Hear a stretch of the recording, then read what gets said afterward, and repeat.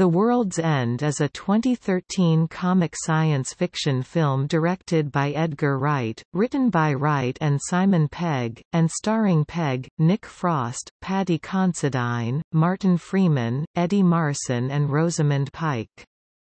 The film follows a group of friends who discover an alien invasion during an epic pub crawl in their hometown.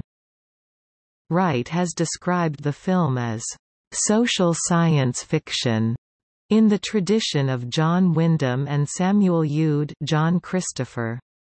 It is the third and final film in the Three Flavors Cornetto trilogy, following Shaun of the Dead 2004 and Hot Fuzz 2007.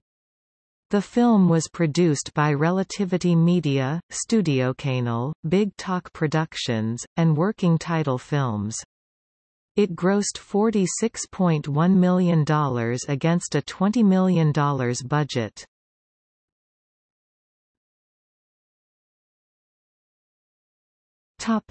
Plot. Alcoholic Gary King persuades his estranged schoolfriends Peter, Oliver, Stephen, and Andy, to complete the Golden Mile, a pub crawl encompassing the 12 pubs of their hometown of Newton Haven. The group attempted the crawl as teenagers, but failed to reach the final 3 pubs, including the World's End. In the second pub, they are joined by Oliver's sister Sam, whose affections Gary and Stephen fought over in school. Gary is refused entry to the third pub, having been barred as a teenager, but drinks beer left on a table outside. In the toilets of the fourth pub, Gary picks a fight with a teenager and knocks his head off, exposing him as an android. Gary's friends join him and fight more androids. Realizing the town population has been replaced with androids, they decide to continue the pub crawl so as not to arouse suspicion. At the seventh pub, Gary, Sam and Stephen get into a fight with androids impersonating Sam's twin friends. At the eighth pub, androids impersonating girls from their youth attempt to seduce Gary, Andy and Peter, while Basil, a local known for conspiracy theories, explains the details of the android invasion to Stephen. At the ninth pub, the group's old schoolteacher Guy Shepherd encourages them to be replaced by androids. Andy notices that Oliver's birthmark, removed with laser treatment, has reappeared, meaning he has been replaced with an android, so Andy smashes his head. Another fight breaks out and the group scatters. Gary and Sam escape and Gary tells her to leave for her safety. The remaining friends accuse each other of having been replaced by androids, but prove their humanity with scars and tattoos the androids lack. The androids capture Peter, but Gary is determined to finish the pub crawl. At the World's End, Andy confronts Gary. He realizes that Gary recently attempted suicide and clings to his goal of completing the mile due to his sense that he has not and cannot achieve anything else in life. As Andy tries to stop Gary from drawing his final pint, they discover a hidden chamber and reunite with Stephen. A disembodied alien entity, the Network, tells them that the android invasion has been responsible for the technological advances in telecommunication over recent decades as part of a first step to joining a galactic community. It offers them eternal youth by becoming androids, but they refuse. Gary persuades them that humanity is too stupid to join the aliens. Exasperated, the Network abandons the invasion. Sam arrives to drive the group out of Newton Haven as it self-destructs. Some time later, the destruction of Newton Haven has triggered a worldwide electromagnetic pulse that destroyed all electrical power on Earth, sending humanity back to the Dark Ages. The remaining androids have reactivated and are mistrusted by surviving humans. Andy's marriage has recovered, Stephen is in a relationship with Sam, and android versions of Peter and Oliver have returned to a semblance of their former lives. In the ruins of Newton Haven, the now sober Gary enters a pub with the android versions of his younger friends and orders water. When the bartender refuses to serve androids, Gary leads his android friends into a brawl.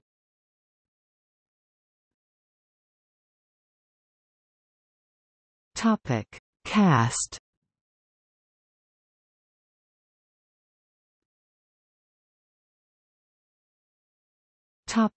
Development. The World's End began as a screenplay titled Crawl about a group of teenagers on a pub crawl. It was written by Edgar Wright at the age of 21. He realized the idea could work with adult characters to capture the bittersweet feeling of returning to your hometown and feeling like a stranger. Wright said he wanted to satirize the strange homogeneous branding that becomes like a virus, explaining, "This doesn't just extend to pubs, it's the same with cafes and restaurants. If you live in a small town and you move to London, which I did when I was 20, then when you go back out into the other small towns in England you go, oh my God, it's all the same, it's like Body Snatchers, literally our towns are being changed to death." In an interview for Entertainment Weekly, Pegg told Clark Collis, "People think we choose the genre first every time, and it's not true. We find the stories first. The notion of alienation from your hometown taken to its literal conclusion was how we got to science fiction." After the story was complete, Wright and Pegg examined a list of real pub names and tried to make them like tarot cards to foreshadow the events of the story. Wright explained, "So we said, okay, this one's the famous cock, because this is where Gary is trying to puff up his own importance. We did go through and work out in each one how the pub sign was going to relate."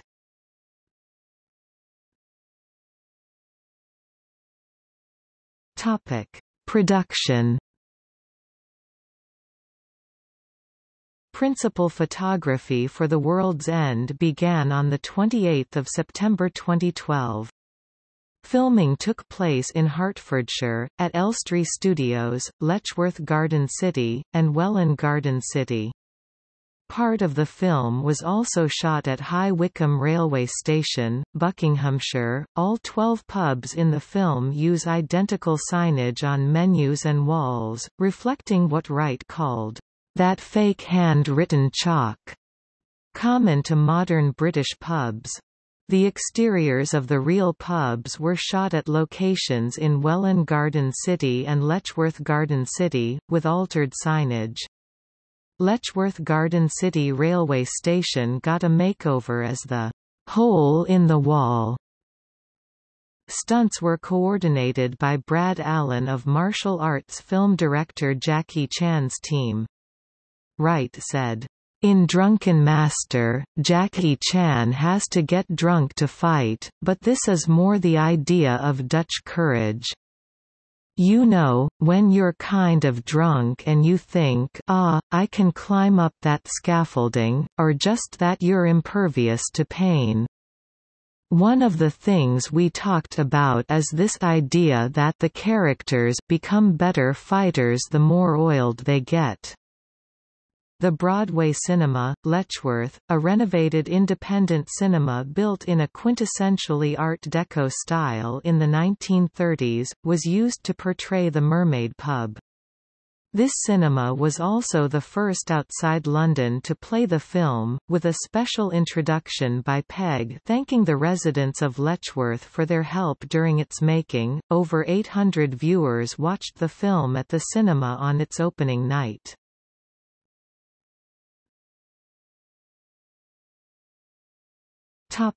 Soundtrack.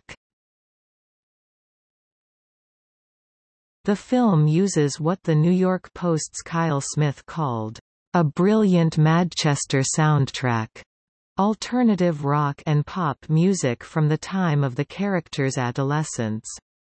Wright explained, "A lot of those songs are ones that really hit me and Simon hard when we were that age.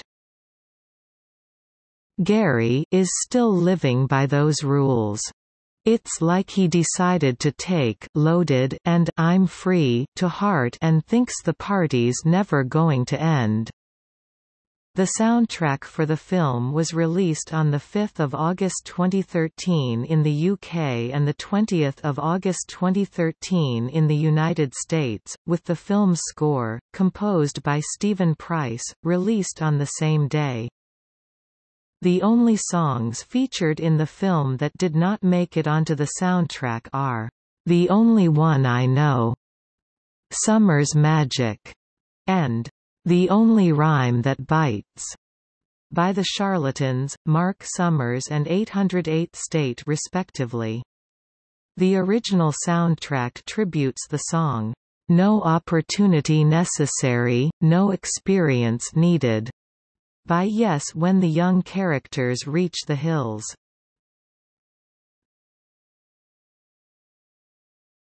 Track list. In addition to songs featured in the movie, the album also features dialogue snippets. The track list for the soundtrack is as follows. Loaded.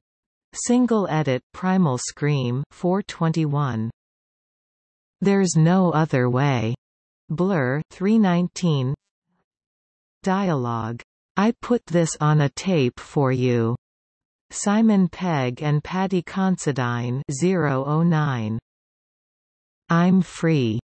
The Soup Dragons 350. Step On. Happy Mondays 514 deluxe version bonus track.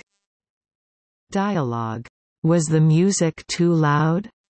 Steve Oram and Simon Pegg 004 deluxe version bonus track. So Young. Suede 337. Old Red Eyes is Back. The Beautiful South 332 deluxe version bonus track. Dialogue. A Humble Taproom. Simon Pegg and Nick Frost 015 deluxe version bonus track. Come Home. Flood Mix James 353 deluxe version bonus track. Do You Remember the First Time? Pulp 422. Dialogue. Welcome. Simon Pegg 004. What You Do to Me. Teenage Fanclub 157. Fool's Gold. Single edit The Stone Roses 415. Get a Life. Soul to Soul 336. Dialogue. We Have Changed. Nick Frost 007. This Is How It Feels.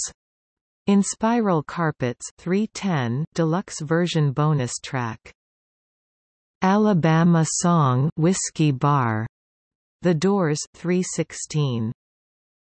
Wear Your Love Like Heaven. Definition of Sound 343. Dialogue. This Is What the Kids Want. Simon Pegg and Martin Freeman 007. Step Back in Time. Kylie Minogue 304 deluxe version bonus track. Join Our Club. Saint Etienne 315. Here's Where the Story Ends. The Sundays 352. Dialogue. I Hate This Town. Nick Frost 004. 20 Seconds to Comply. World's End Bomb Squad Mix Re-Edit Silver Bullet 435. This Corrosion. Single edit The Sisters of Mercy 421. Happy Hour. The Housemartins 221. Dialogue. Let's Boo Boo. Simon Pegg and Paddy Considine 024. Topic. Release. The World's End premiered on 10 July 2013 at Leicester Square in London and was released on 19 July 2013 in the United Kingdom. It was released in the United States on 23 August 2013.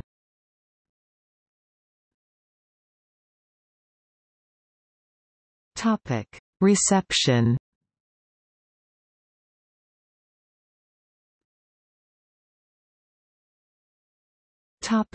Box office.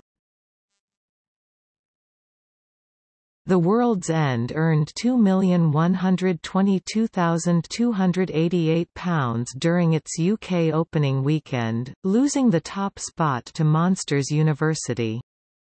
Its weekend grosses were higher than Shaun of the Dead's £1.6 million but lower than Hot Fuzz's £5.4 million.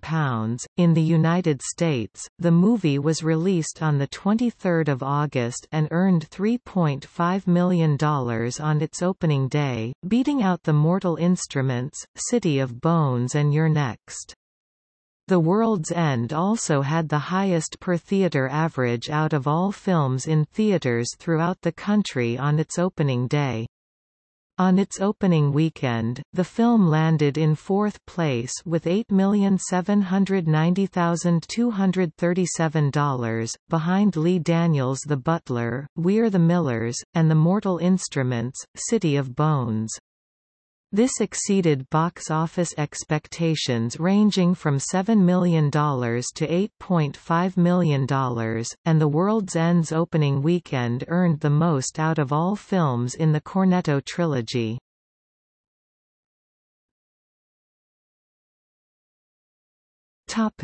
Critical reception.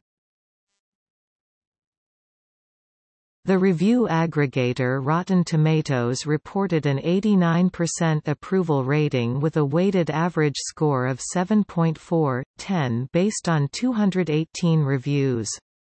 The website's consensus reads, "Madcap and heartfelt, Edgar Wright's apocalypse comedy The World's End benefits from the typically hilarious Simon Pegg and Nick Frost, with a plethora of supporting players." The film also holds a Metacritic score of 81 out of 100, indicating universal acclaim. Based on 45 collected reviews, Chris Nashawati of Entertainment Weekly gave the film a B+, praising it as hilarious and the best collaboration of Wright, Pegg and Frost, saying that these pint-swilling Peter Pans also know how to work the heart and the brain for belly laughs. The finale is a little too shaggy and silly. But what do you expect after a dozen beers?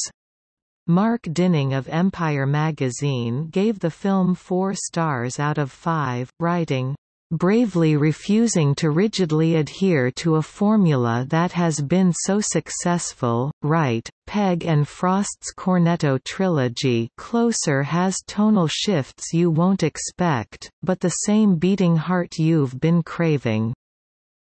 Movie blog Eat Praemedia gave the film 4.5 stars, calling it the perfect antidote to big-budget movie making.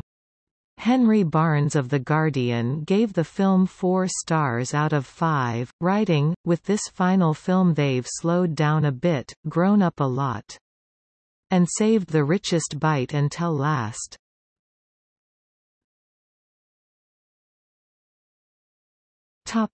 Accolades. The World's End received 2 Critics' Choice Movie Awards nominations, for Best Actor in a Comedy for Simon Pegg and for Best Comedy, but lost to The Wolf of Wall Street and American Hustle respectively. The film won Best British Film at the 19th Empire Awards held in London in March 2014. It received nominations for 3 awards at the 40th Saturn Awards, Best International Film, Best Writing, and Best Actor for Peg.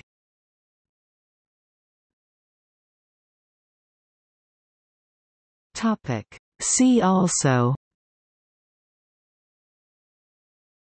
Index of drinking establishment-related articles.